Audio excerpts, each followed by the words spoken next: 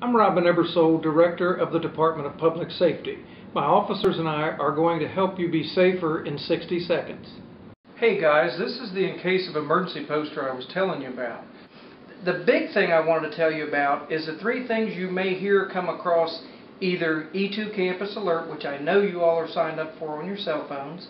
You may hear it come over an announcement on a speaker outside, or even on some of the televisions throughout the university. So if you hear any of these three instructions, I want you to have a head start and know exactly what we're talking about. The first one is shelter in place. And what that means, shelter in place, is more used when it's a weather-related incident. It means to go into the lowest part of the building that you're in and get in a crouched position and stay away from doors and windows. It's that simple. Shelter in place.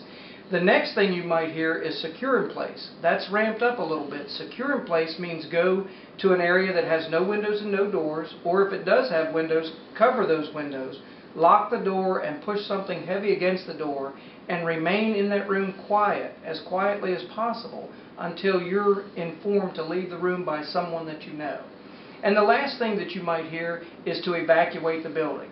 And everybody sort of panics when they hear that, but it's a very simple thing.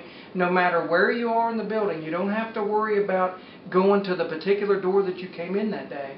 Go to any door to exit the building.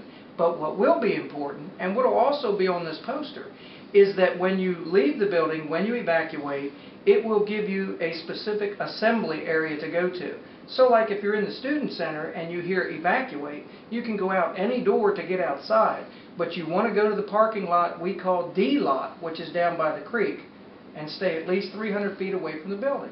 It's that simple. I'm Robin Ebersole, and I hope this information helps you step up and keep Shenandoah University a safer place. Thanks Robin.